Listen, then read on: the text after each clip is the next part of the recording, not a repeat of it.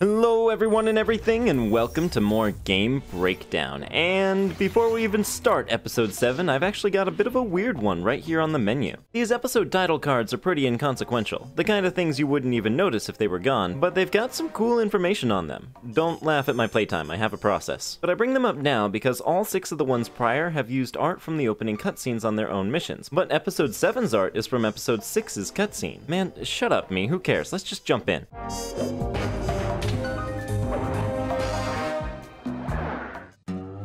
Things just weren't right up in Canada. Random acts of violence were popping up like weeds, and the Northern Lights, well, they just weren't right. One night they'd be brighter than ever, and the next, gone. In Nunavut Bay, I overheard talk between Jean Besson and his mysterious partner Arpeggio. Somehow, those two are behind it all. This moment always struck me as odd. Like, yes, we did overhear that conversation, but having the cutscene show that moment with Arpeggio actually there is strange. In addition to his being the face of this episode, it seems like the game really wants us to have his image in our minds going forward. Tracking the source of the disturbance was easy. By simply following the lights, we were led north to an immense lumber camp. The sheer number of fallen trees advertised Jean Besson's presence and that he was in possession of the clockwork talons. The Thievius Raccoonus makes numerous references to the talons slicing through plates of steel. A skilled lumberjack like Besson could clear a forest in hours while wielding the artifacts. Those talons have got to go, both to finally do away with clockwork and to save the environment from his twisted sense of progress. The world just doesn't need to make space for another strip mall.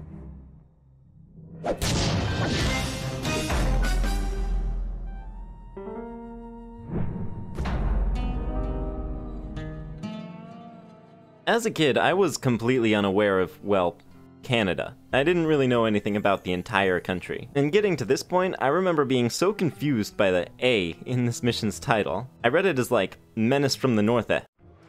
Before we even leave the safe house, this level makes a strong impression. The eagles in the background, the beautiful aurora draped around the lighthouse, it's striking. Are you ready for my most useless bit of sly trivia? That bird call, which you may have heard in a number of movies, is from something called a loon. Send help, these facts just get stuck in my brain, I can't stop them. Okay, so here's what we know. 1, Arpeggio's blip is on its way to pick up a battery from Jean Besson. And 2, the only way we'll get a crack at Arpeggio's clockwork brain is by finding a way to sneak aboard his blip. But before we do that, we'll need to snag the clockwork talons off Jean Besson. Time is short and we've got a lot to accomplish. I like how we have a bit of a to-do list of overarching goals laid out for us at the start here. In all our other missions, we really just had one big objective, so it helps ramp things up a bit. True, but first things first. This lumber camp isn't on any of my maps. I need you to poke around and take some recon photos.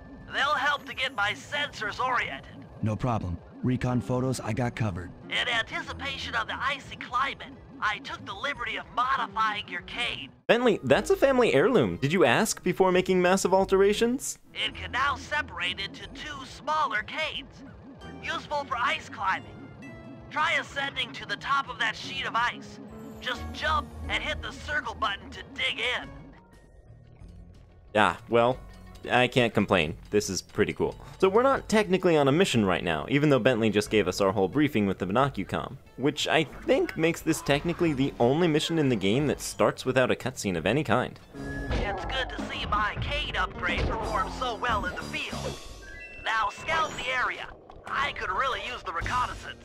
Recon, you say? Why, that sounds like a golden opportunity to break down the map in the bottles! Ah, my eyes!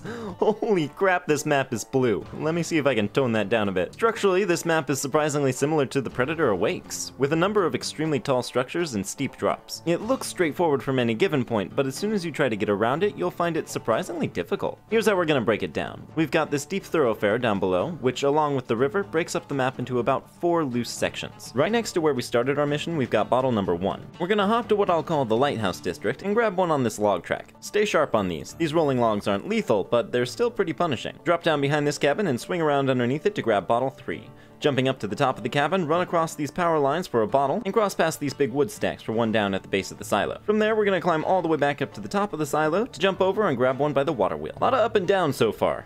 Get used to that. Next, we're gonna cross the river, and I have to say, this river is strangely awesome. There are several points you can cross it apart from the 2 actual bridges, and all of them are unique. You can use the floating logs, the spire points on the water wheels, the different floating logs, rail walk along these water wheels. It's super gratifying. Anyway, our first bottle over here is at the bottom of the river, behind this outhouse. And by the way, these outhouses are just silly. Remember the wolf statues in Prague that could sometimes turn out to actually be wolves? Well, these outhouses can turn out to actually be occupied.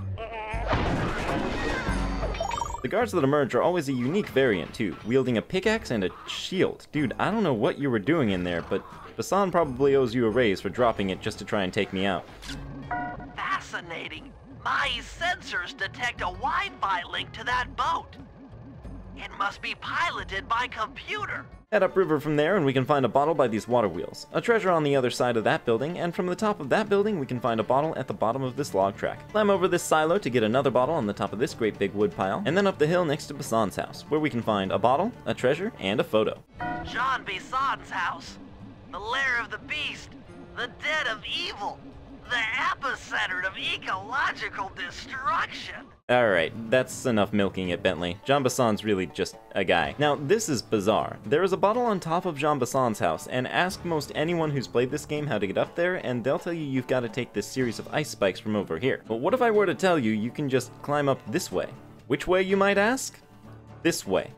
Yeah, as I said, bizarre. This section of wall here is climbable ice. You can just barely tell by the melty water particle effect and the slightly protruding geography. I always wonder if this was meant to be a secret or if they just forgot to color it. Anyway, that's our next bottle, and our last one on this side of the river is on the pole by this water wheel. Directly above that, we can cross this wire to another bottle.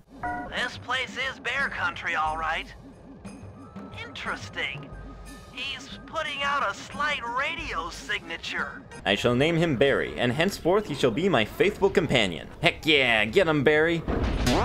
Another bottle just a bit downriver from there, and then we've got one smack in the middle of the bear's territory. And 2 more on these raised areas looking over it. Next, let's use this ice arch to cross to the top of the main sawmill, grabbing a bottle as we go. Up here we'll find one just underneath the far edge of the roof, and another one down on this log track, and a third way down below that one. Climb back up to find another at the end of that log track, grab a picture of the saw blades. Those saw blades look particularly old. I guess this logging camp has been around for a while. And from there we'll head through this tunnel to grab another. Climb all the way up this arch, grab one there, and then we'll cross this wire for a bottle here. A quick paraglide down to another, and our last one for now is right up these wall hooks towards the end of the canyon. Okay, that should do it. Now for the real point of interest. Head for that lighthouse and try to find a way to sneak in. Our last 2 bottles are at that lighthouse, one behind it and one all the way at the top. Our last treasure is up there too. And that's another set down. Crazy to think we're only gonna do this one more time, huh? A quick bit of missable dialogue from Bentley if you try to take the front door. That door seems to be locked from the inside. Try to find another way in.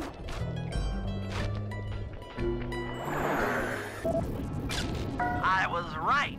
The entrance is barred from the inside. Only the finest of locks for Jean Basan. That's the battery charger, but where's the battery Arpeggio's coming to pick up? This spinner, oh man, it's schmovin'. This is probably the only properly hard photo to take in the whole game, and I just, like, come on, can we, there we go. Nailed it. Just looking at that spinner makes me dizzy. Might as well get a shot of old Jean Bison. Oh, Sly, listen in. He's mumbling to himself. Come on, Jean. You got it in you. Those lumberjack games need some more competition, eh? What would attract the participants? Bullseye! I'll post the clockwork talons as a trophy. That should bring in the competition. Although, who am I kidding, eh? I'm gonna win just like every other year. Oh, it's tough being this tough. It sure is, yeah.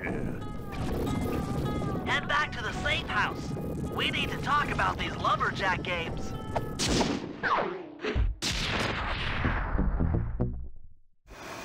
Well, guys, Jean Bisson has unknowingly thrown down the gauntlet. With the Clockwork Talons as a trophy, we'd be fools not to participate in his lumberjack games. I mean, would we though? We could, I don't know, we could try stealing them, right? Fortunately, due to frequent avalanches, a log chopping guide was frozen in a wall of ice not far from our position.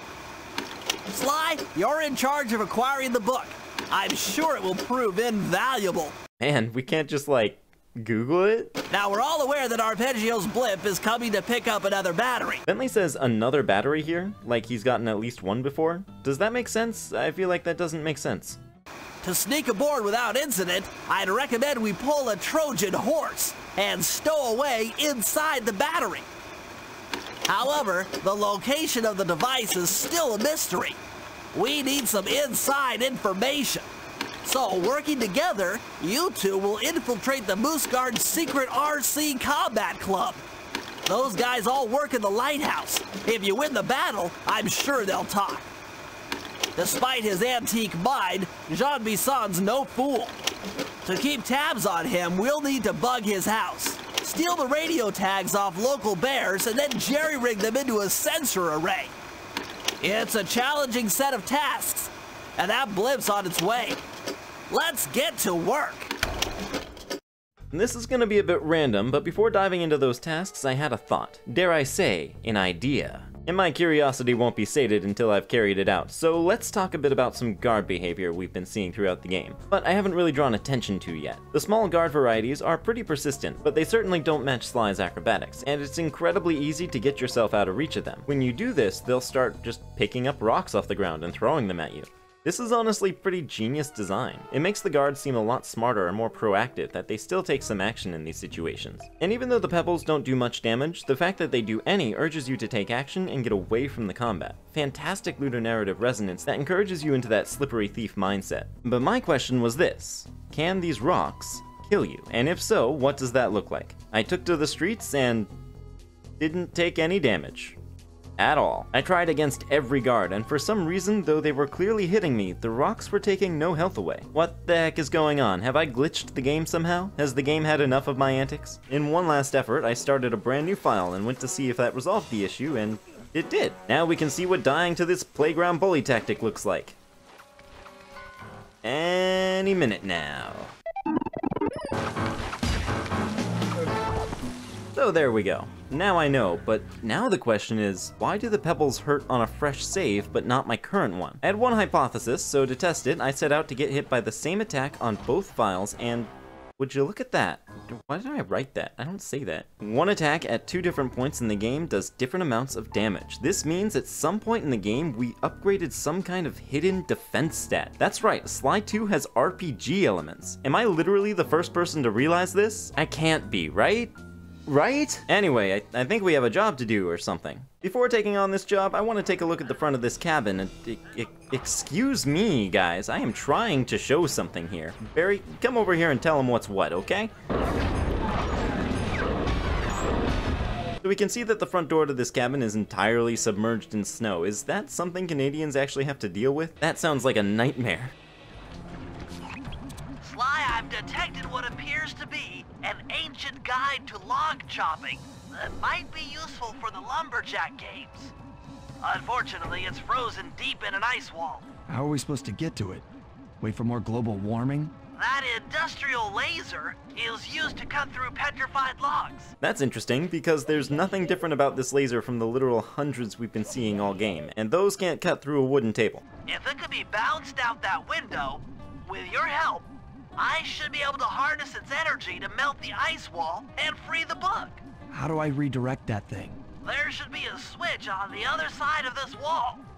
Throw it and then head outside. These security lasers have got to be commercially available, right? What's stopping us from just having some of our own? Honestly, you could quite easily miss this one, but tucked away in the corner of this room, we have our vault. If I did my math right, and I always do my math right, then the combination has got to be 583.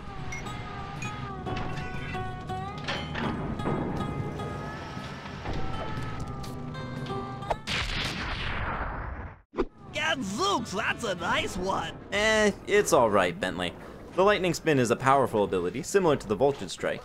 It instantly takes out any guards it hits, with the major differences being that you don't have to prime it first, you can just rush them. And it can take out multiple foes in one strike. The issue is, it costs a lot of... I guess I haven't mentioned what this orange bar is called yet. The manual calls this gadget power. But the Lightning Spin puts a huge drain on it, and just because of that, it ends up being my least favorite vault treasure in the game. So we can see the other side of the front door here, with snow actively pouring in through it, and there's even a puddle of melted snow over here. Great detail. Attention all you fellas working the Sawmill. Make sure you keep a steady watch. The Prowler's been spotted, and we cannot afford to have anything happen to our log cutting equipment, particularly that laser-type saw blade. We're gonna need it once we get to them old oaks up near Lookout Mountain. But hey, you know, you should still enjoy yourselves, eh? I mean, how many people get to cut down forests for a living? Oh, you all are lucky. Don't ever forget that. You've done it! The laser's been redirected out the window! Now to get that laser pointed at the ice wall, you'll need to alter its direction with the crystals I put in your pouch. I see. I just walk to where the laser stops, place a crystal, and it'll bounce the beam to a new position. That log chopping book is as good as ours. The second half of this mission is Sly 2's core gameplay at its best, crisscrossing all around the map, making use of all our platforming, enemy evading know-how to get this laser where we want it to go. I'm particularly fond of the fact that the laser's endpoint is not shown to us with a waypoint, and you have to keep careful track of it as the laser's route starts to get more complex. Stand clear, Sly! Something else is coming out of the deep freeze! I've never seen such a majestic creature. So full of life, so ready to live. So much for that, he's back in the deep freeze. I feel like I should have something to say about this mammoth, but the only thing about it that really sticks out to me is that it's way smaller than the elephants we've already seen in the game. Oh god, I really hope it's not meant to be a baby. Cheer up, pal. We got the log chopping guide. So we finished laser redirection, but before we move on, I want to address that mission is home to one of the most famous glitches in the original game. This glitch was patched in the PS3 collection, but in the PS2 version, you can pull this off really easily at any point after getting the log chopping guide. All you have to do is head back into that cabin, make your way around the platforming challenge again, triggering Bassan's PA announcement. Attention all you fellas working the Sawmill. And then head back outside. Once you do, you'll notice that you're technically back in the middle of that mission, even though the laser's not here, and all the mission progress you'd completed past this point will be undone. I have to wonder if this glitch ever seriously affected someone. Like, maybe they'd beaten the game and were just going back through to get the bottles in the vaults, and after running around just a bit too much in that cabin, found themselves with almost a quarter of their progress lost. It has to have happened to someone. And yet, it's actually kinda cool. Unlike the first and third games in the trilogy, Sly 2 has no real way to replay any missions you've already done. And with how many fun mechanics are just one-offs, that's a bit of a shame. So using this glitch to replay a few of the game's last missions was actually a bit of a cheeky workaround back in the day. The wild bears in the area have been tagged with radio tracking devices. If you can snag enough of them, we should be able to set up a receiver array around Jean Bisson's house. I'm always up for bugging someone's home. What? Why did he say it like that? Sly, what? The first step is crawling into that bear cave and stealing the goods. I'm on it. The radio transmitters have all been tagged in their mouths. You'll have to sneak up and pickpocket it while they're yawning. Sounds safe. Stay clear of the thin, crackly ice. Walking on it is sure to wake the bears. I'll keep that in mind. We've escalated our pickpocketing challenge again, now to a tense extreme. At this point, we're more than familiar with the threats bears pose, and sneaking around this cave just praying this whole horde won't wake up is a great way to take things up to 11. Wait, let me get this straight. Feather-footed Sly stepping on this ice wakes up all the bears, but doesn't cause them to so much as stir? Ever curious about what exactly this mission's fail conditions were, I noticed you only fail once you're actually noticed by a bear, so I wondered if I could wake one up without being seen, and it froze. It completely froze the game. I crashed it. Honestly, with how much I've been throwing at this game, I'm surprised it took until episode 7. Only you could have pulled that off. Head outside and I'll fill you in on the next step. I like how this route back to the entrance is a bit of a risk. You'd be safer going all the way back around, but a master thief could pull it off. I'm less fond of the fact that stepping on the ice at this point means you have to re-get all 6 transmitters though. To form a receiver array, you'll have to place the radio transmitters in precise locations around Jean Bisson's base of operations. Seems easy enough. Once you're in position, hit the circle button to place the transmitter. I like how most of the missions at this point are twofold, each one a miniature setup and payoff in their own right. This mission feels like a good partner to our last one, each testing our navigational prowess in different parts of the map. Perk up your ears, boys. I'm gonna tell you all the tally for last month. The blue lumberjack team managed to clear cut 128 acres of forest. Not bad considering they had to kill all them badgers to do it, eh? The old lumberjack team, bless their hearts, those boys chopped down 211 acres. Y'all hear that? 211 acres of progress. Almost brings a tear to my eye when I think about how much wilderness y'all tamed. Keep up the good work, fellas. Not long till we can start putting up those track homes. Yeah. One of our transmitter locations is on top of Jean's house, and I'll let you know now, we never end up going inside of it. That always struck me as odd, especially after Bentley hyped it up so much. Nice work. The array's up and running. Oh, good news. The best of news. We've got an ear on Bassan now, and you already know how I feel about that. Let's hear some of my favorites. That Contessa should have been more careful. Well, that's what you get for being too bookish. Always gotta be on guard. There's grizzlies around every crook and hollow. Like my pa always says, the only good fish is eating fish. By Jiminy, that thieving raccoon messed up my iron horses. Makes me madder than a wet prairie dog. No, last I heard, Dimitri was still in the pokey. He's a slippery kind of fella. I'm sure he'll get out. Sure is a shame about that tiger fella, Raw John. That old boy could sure throw a hoe down, even if he was a foreigner. That arpeggio, always lording his la-di-da blimp over me. If he weren't so gall-darn smart, I'd use him for kindling. I'm gonna catch that raccoon and make me a hat, and wear it for a month of Sundays. Oh, my back's killing me. Thank Jiminy for the Canadian healthcare system. Alright, we've got a mission to take on as Murray. So now that we're taking him out, I want to point out 2 power-ups.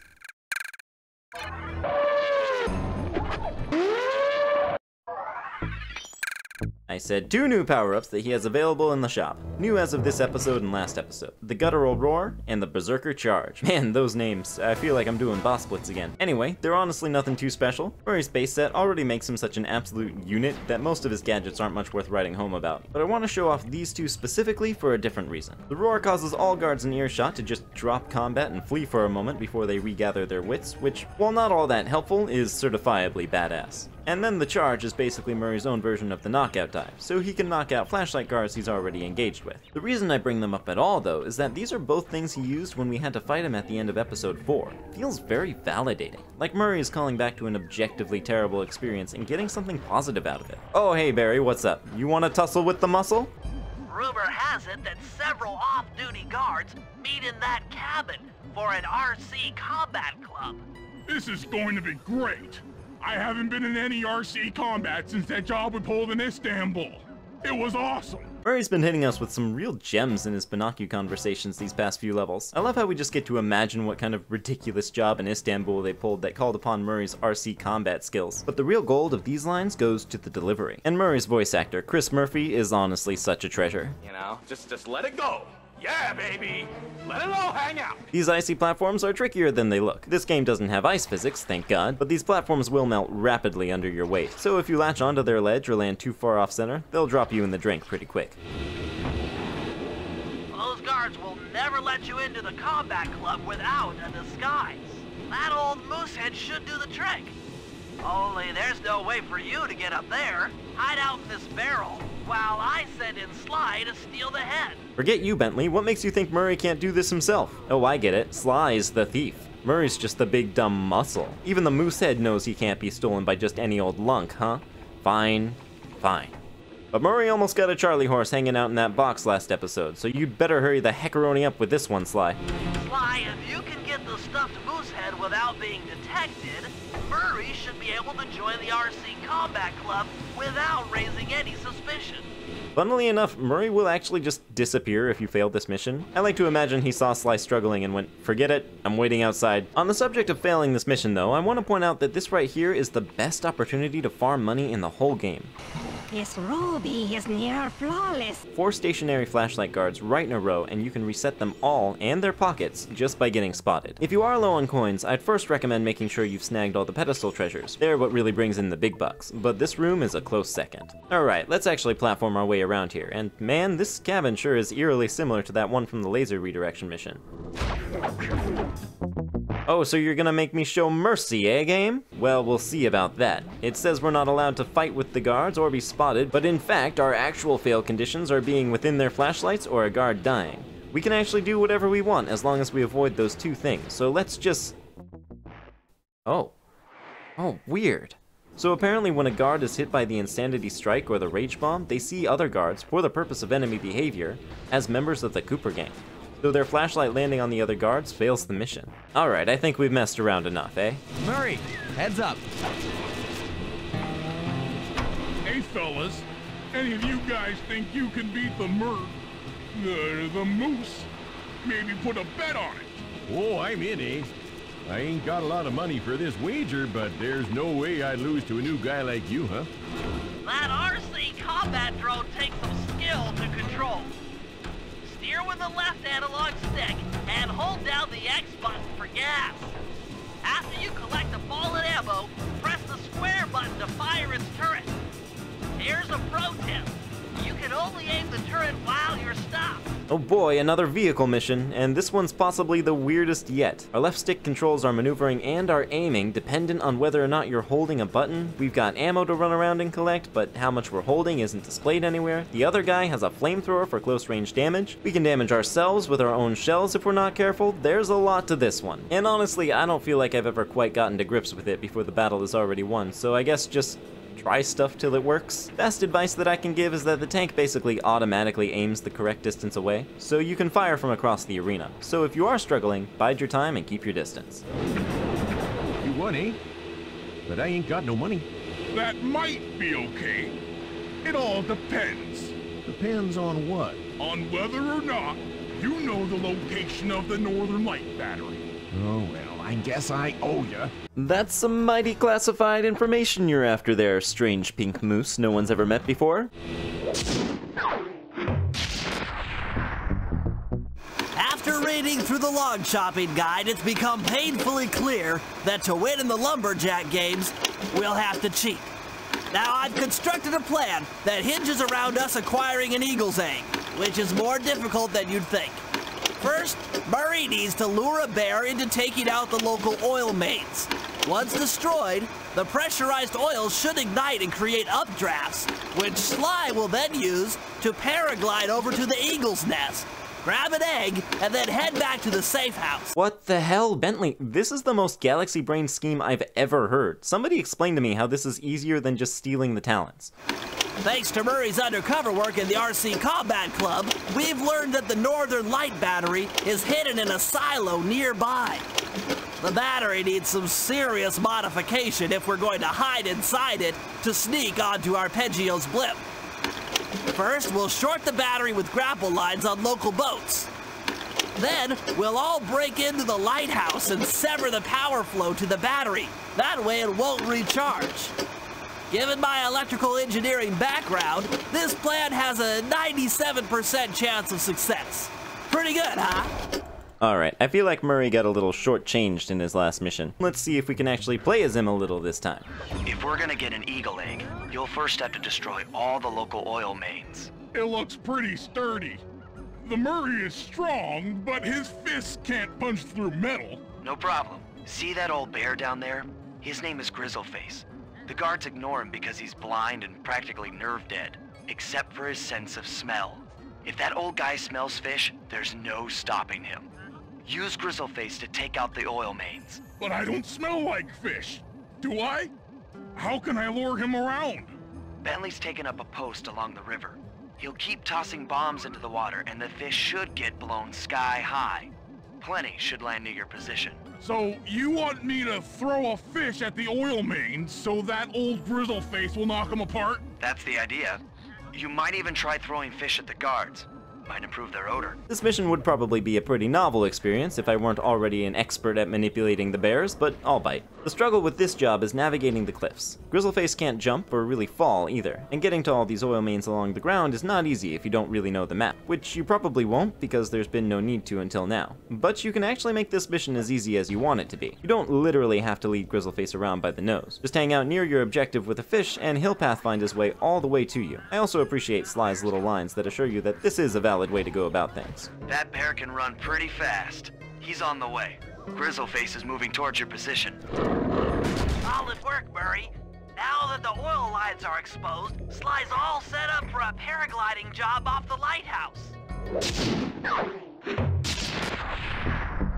Grizzleface is also just kind of sweet. Like, look at his little face. He won't attack you no matter what, only the guards. Though I feel I should probably acknowledge the elephant in the room, and the pigeons, and the bear. All these wild animals existing directly alongside anthropomorphic animals raises some really odd questions. Why is this what an elephant looks like if this is what a rhino looks like? Why are there bats flying around Prague, but also bats walking around Prague wearing clothes? This is the exact sort of thing Disney's been getting away with for like 100 years now, so what's up? Well, the in-universe answer is probably something along the lines of humans live alongside wild primates. From the outside looking in, that might actually seem like a bit of a contradiction. So who's to say that these aren't all just more intelligent varieties of the same family of animals? But the real reason is that creating caricatures of these animals instead of populating the world with people serves to convey ideas quickly. Sly being a raccoon helps us get immediately on board with him being a thief, and that's just the tip of the iceberg. They're not just fuzzy animal friends because it's a kid's game. Almost every character's species serves as narrative shorthand for something, and it's yet another detail that helps elevate this game above the crowd. Though, through this lens, I can't make heads or tails of that moose head from the last mission. The more I think about it, the weirder it gets.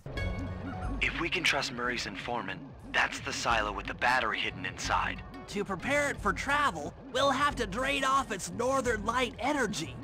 By attaching a boat's grappling hook to the top of the silo, we should be able to deplete power from the battery. Murray's in position to help throw you out onto the boat. Once on board, I'll hack into its steering controls and move the vessel close enough to fire its grappling hook. Okay, I'll climb on top of the silo and attach the hooks. How many grappling lines will it take to drain the battery? 3 should suffice. Once the first line's attached, Murray and I will commandeer another boat. You should stay in position. Finally, I get the easy gig. Nah, what do I need Murray for? I got a jetpack.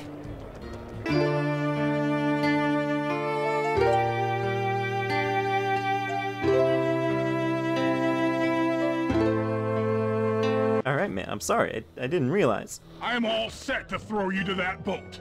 These days, my aim is impeccable.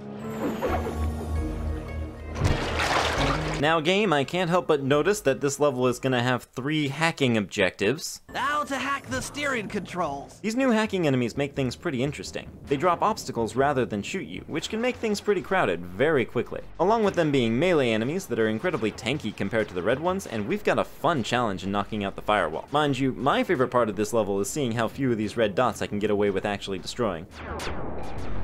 Nice work hacking the autopilot. The boat's heading into position. I'm already on top of the silo. Shoot the grappling hook up to me, and I'll make sure it gets attached to the battery. Weird how we've got both Murray throwing Bentley and Sly catching grappling hooks. Both skills that came into play in our very first heist that we've not seen since. The hook's in place. You guys should head out for another boat before anyone picks up on what we're doing. Golly gee, game, this level sure looks similar to the last one. The second hook's in place. One more grapple line to go, and this thing will be on empty. If you get too far from Murray as you run along here, dude will frickin' Mongo jump to you. I was wondering what happened to that guy. Guess he just prefers to be frozen.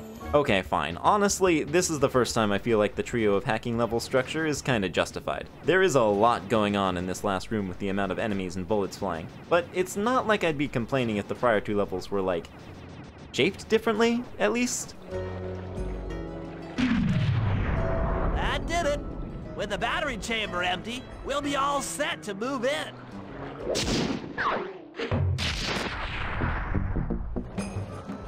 That lighthouse is the conduit for collecting the northern lights. We need to shut it down, or the silo battery will continue to fill with energy, making it impossible for us to stow away inside. So, you want me to go in there and bust the thing up? Sounds like work for Murray. Actually, this job will require all three of our skills. The front door is locked, and you're the only one capable of climbing up to the hatch on top. Once inside, sneak down to the ground floor and let us in. We'll help you finish the job. Alright, see you on the ground floor. Man, I gotta address those northern light reflections. In almost any game made before ray tracing was super prevalent, objects reflected in glass or water or shiny floors were usually reflected by just having an identical entity on the other side, in reverse, since actually simulating a reflection is a lot more taxing than just adding more models. So that's exactly what you're seeing here. Which is why, and I don't say this lightly, it looks so bad. But fret not, this is just one more thing I can pin on Sanzaru. Seems to be some sort of layering issue that happened while upscaling, cause it looks just fine in the original. If anything, I gotta admire the ambition. Seeing how fast you can climb this lighthouse is a lot of fun. The snapping with the ice pick move is super generous, so you can make some crazy looking jumps with it. These electric pulses coming up the center make jumping straight down impossible. So seeing just how fast you can make it down is also a ton of fun. Hey there, all you boys working the lighthouse.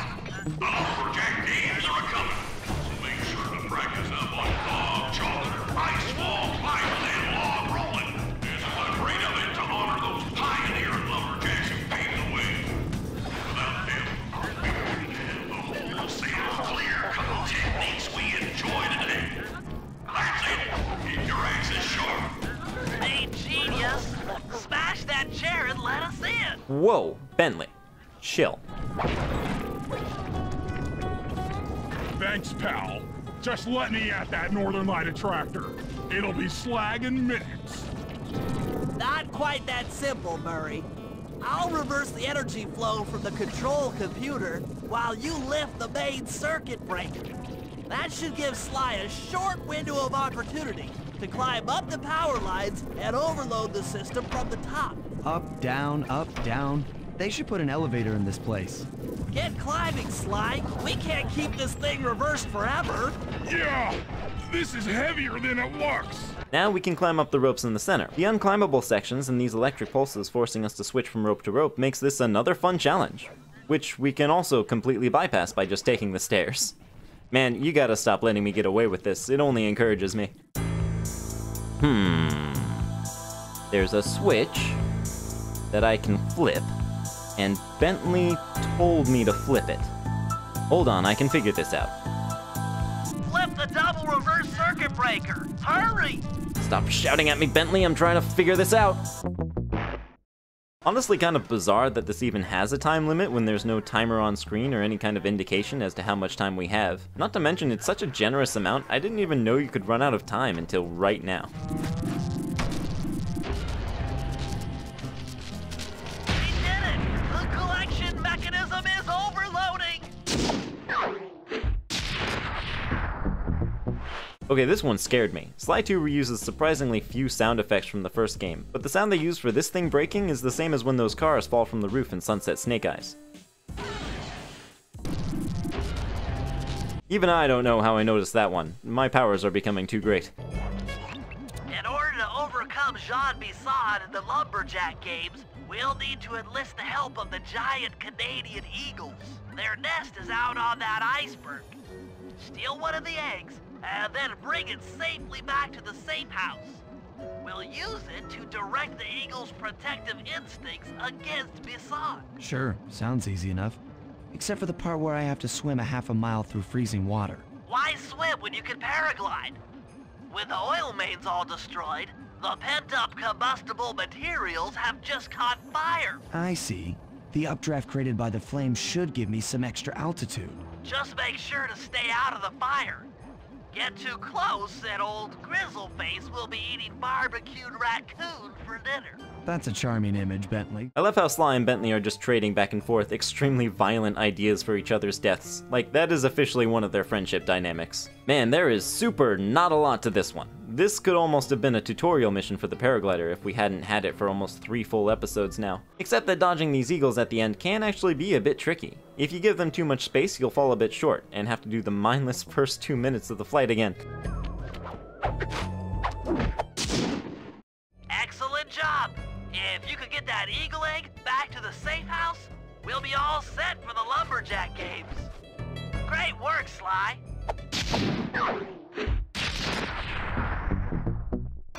The lumberjack games are upon us. Now, despite Murray's study of the log chopping guide, none of us are skilled enough to beat Jean Bisson at his own game. So, though it pains me to say it, we'll have to cheat. So we're going through with this instead of trying to nab the talents by literally any other means. It's an interesting character beat for the gang that this is the plan, likely informed by how smoothly stealing not 1 but 3 parts went last episode. This plan is essentially built to rub Bisson's nose in it. We're not just gonna take the talents, we're gonna upstage this man at his own event and he's gonna hand them to us as a prize. After all, what's he gonna do? He's 150 years behind the times. Murray, you'll participate in the power log chopping competition. Get us a good score, and then let Bisson up for his turn. While he's chopping, I'll sneak the eagle egg into his trousers, and the protective parents should disturb his axe swings. I just realized how utterly unfeasible it is for Bentley to have pictures of this. I now have to assume that these slides aren't pictures at all, but highly detailed 3D renderings Bentley makes while the other boys are carrying out the missions. Sly, given your ascension skills, I've signed you up for the ice wall climb.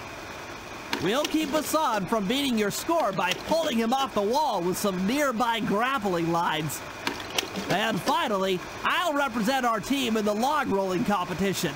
With my knowledge of rotational mechanics, we're sure to get a stupendous score. Alright, what am I looking at here? I'm assuming R is short for rotations and PSEC is short for per second, so essentially what you've written here is log equals rotations per second. The brains of the operation, ladies and gentlemen.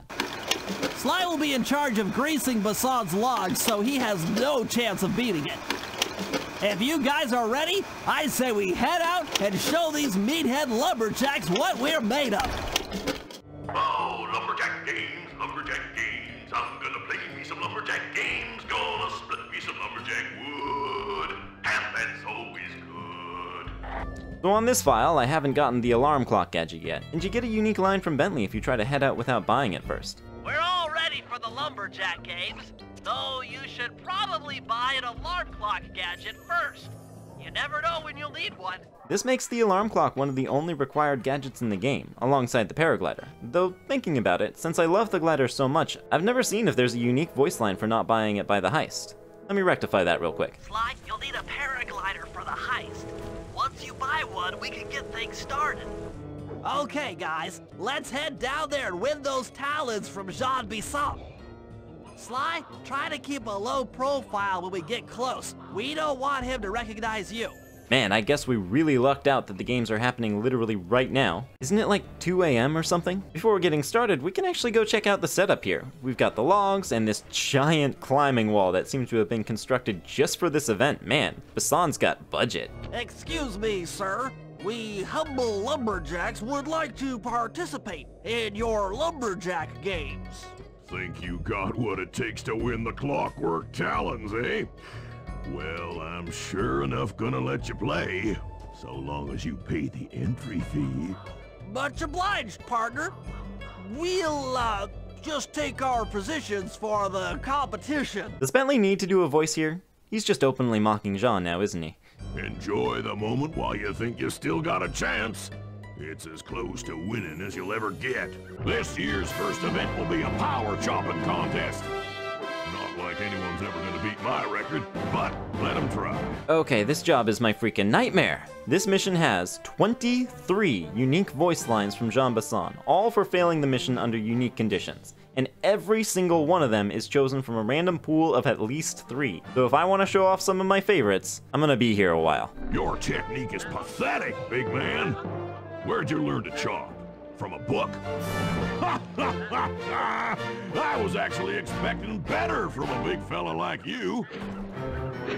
Not bad, Hippo. But watch and learn as I destroy that log without even breaking a sweat. Okay, Bentley, you're on. Plant the eagle egg on Bisson, and the angry eagle parent should swoop in and throw off his axe timing. Man, how many eggs were in that egg?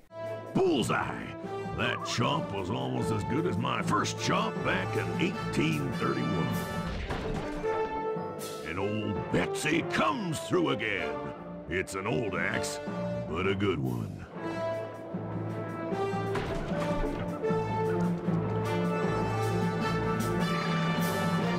Ooh, been attacked by an eagle. Skill issue for sure. What? I think you better rethink them scores, boys. What you intended to give me was perfect 10s, right? So as this mission progresses, we'll see more evidence that the judges are basically in Jean Bessan's pocket. But like, you're telling me they didn't see this entire-ass Bentley sneak up behind Bessan? So your pink friend knows how to handle an axe. Let's see how you handle a vertical wall of ice. Ooh, not fast enough, you little varmint. These judges have surprisingly complex programming to them. They'll choose what number to give based on how well or poorly you did on each event, but there's also a slight degree of randomness to them. So apart from the perfect 10s, you'll pretty much never get the same score twice. That's a lot of effort considering these minigames are all essentially just pass-fail. Pretty good for a scrawny raccoon. Now, watch and learn as I demonstrate the art of power climbing. Hurry!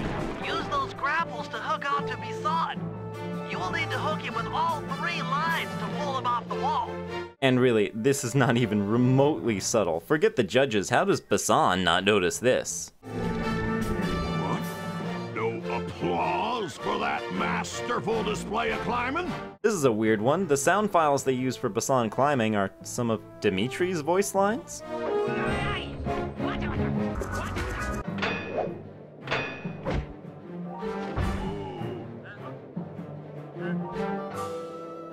It seems you have pulled the wrong cards again.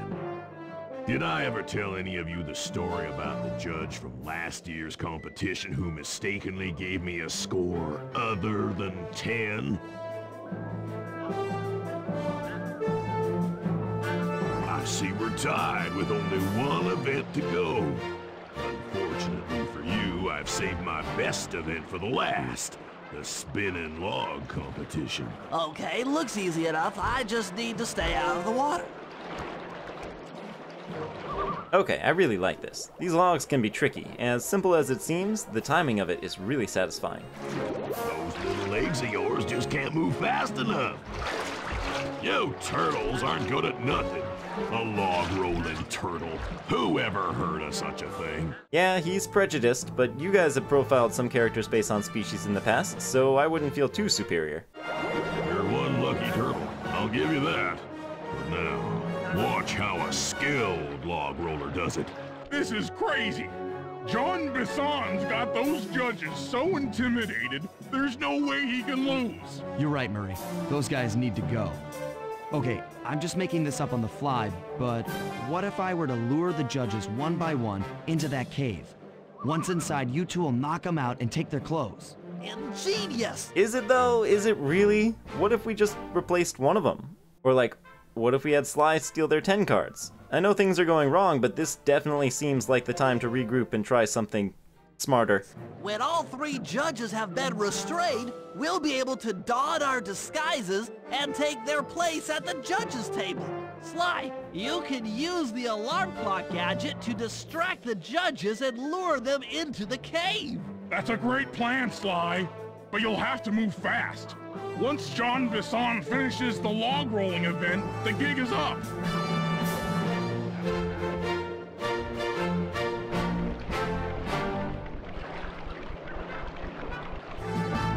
Was there ever any question of my supremacy?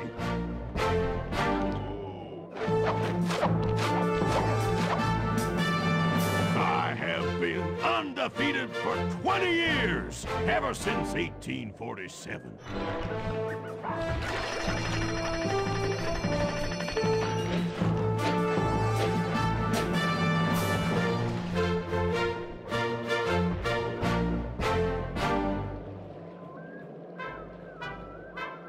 What?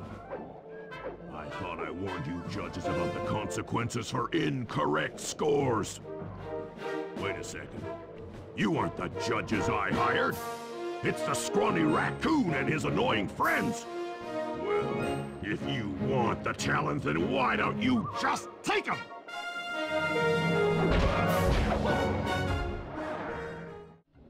So our thematic word of the day is hubris. Would the gang have even considered such a pitiful last-second plan against the Contessa, or even Dimitri? We had every reason to be overconfident, but now, we'll see what underestimating our opponent gets us.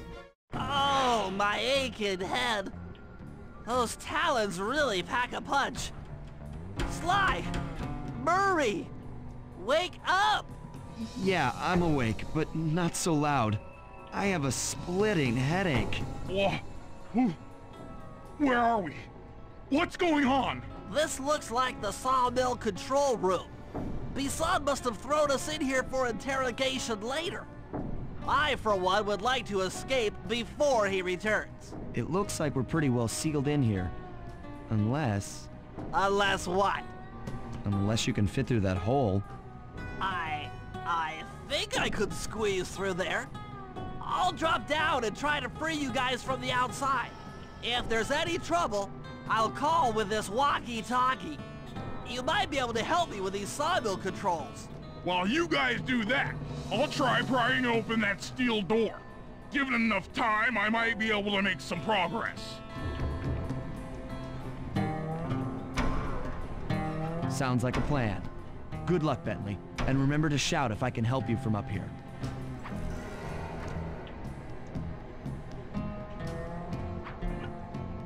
Bentley, you okay? I can't see you from in here, but I heard the fall. I'll be fine. Just give me a moment to catch my breath. Well now, Candy Britches. I should have figured a puny turtle like you'd find a rat hole to squirm through. Well, I just dropped my glasses, had to come pick them up. I ain't like you, boy. I ain't stupid. When y'all were unconscious, me and my boys paid a visit to your hideout and found all them clockwork parts. Lucky thing, too. Arpeggio is willing to plunk down a king's ransom for the whole lot. I even threw in the talons. You sold all the clockwork parts? Arpeggio has them all? That's a big deal. Everything we've worked for all in the hands of the Claw Gang once again? I wouldn't expect one of your kind to understand the finer points of commerce. You turtles are too stupid to know a woodcutter from a woodchuck. That's it! Time I showed you just how stupid we turtles really are. Sly, on my command! I hear you. Prepare yourself, Bison! En garde! Okay, Walnut. Get ready for a smushing. Call out which lever I should pull. No time to consider that bombshell though, it's time for a boss fight. A peculiar one. Bentley may be frail, but that's not really a factor here. With total control over the Sawmill's mechanisms, we don't even have to get close to Bison to lay the smackdown. This is really elegant design too. The buttons mapped to each function were chosen very deliberately, so memorizing them only takes a second. Square for these fires, circle to drop the logs, and triangle for the pointy saw blades. Despite his future phases incorporating a dynamite ranged attack and goose reinforcements, the only real complication in this fight is avoiding the hazards we summon, though this ends up being pretty easy. Don't miss out on his victory taunts though. Take that, puny little turtle. Looks like I'm tougher than you are clever. Nizzle is nizzle! Tarnation! I've been done in by some four-eyed turtle? Times have changed. Once again, brains triumph over Brawn. Good job, little buddy. That was some fast thinking. Don't forget about me! You did a great job opening that door, Murray. Thanks! Attention, John Bison. Arpeggio's carrier blimp will arrive to pick up the Northern Light battery in exactly 1 minute. Okay, enough patting ourselves on the back. If we're going to get the clockwork parts back, we need to get onto that blimp. The silo battery isn't far. If we run, we can make it. Enough talk, let's move!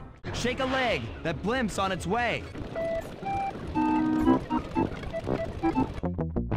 Alright, now we've got to freaking go. 1 minute, more or less. That means the difference between everything and nothing.